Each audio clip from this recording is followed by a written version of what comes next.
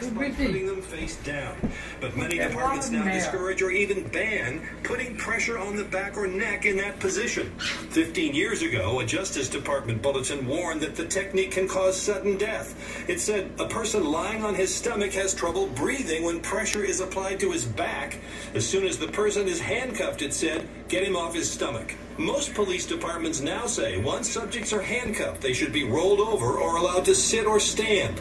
Experts on policing universally condemn what happened in Minneapolis. There hasn't been one person, one police chief, anyone I've talked to doesn't see this exactly the same way. The police officer and those who were there that day. That's horrible. George Floyd.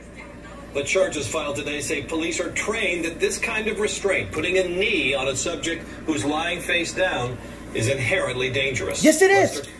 All right, Pete Williams, thanks. President Trump late today saying he has reached out to George Floyd's family, but he's also defending a tweet about Minneapolis that Twitter flagged for, quote, glorifying violence. Meantime, former Vice President Biden and former President Obama are also responding. With that, here's Peter Alexander. Someday they will. Tonight, President Trump says he's spoken to the family of George Floyd. Yeah, right. I understand the pain.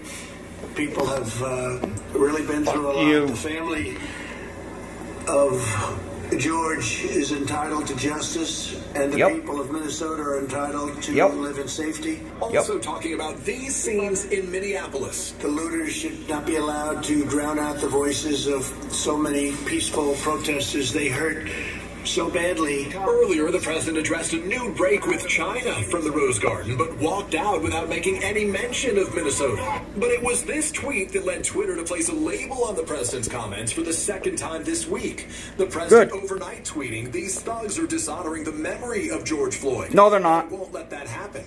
Any difficulty and we will assume control, but when the looting starts, the shooting starts. Twitter posted because a we're public retaliating. interest notice saying the tweet violated the company's rules about glorifying violence. The decision, the company says, was based on the historical context of the president's words and the risk it could inspire similar actions today. During the civil uprisings of the late 60s, Miami's police chief credited the call there. Trump in the next video on the World News Tonight says he is showing sympathy for the family and the guy that died. He's also disagrees with the violence that is happening in Minnesota.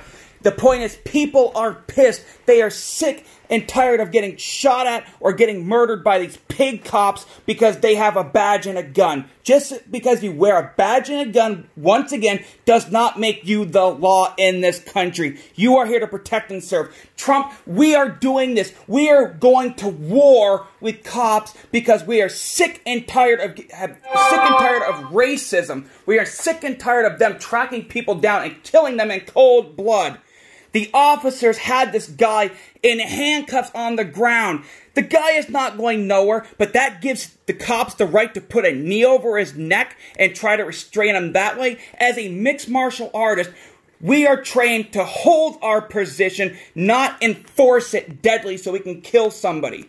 But anyway, Trump wants to show sympathy. Here's my sympathy. We are retaliating. We are fighting back because we have no choice because you're too coward. You're a coward. You don't care about the debts in this country. All you do is run your fucking mouth, your lips, which your ass can't check. You don't care. You want blood. You want bloodshed. You want more debts. You're not doing anything about it. We have debts every single day in this goddamn country. You do nothing about it except sit on your fat ass and run your lips.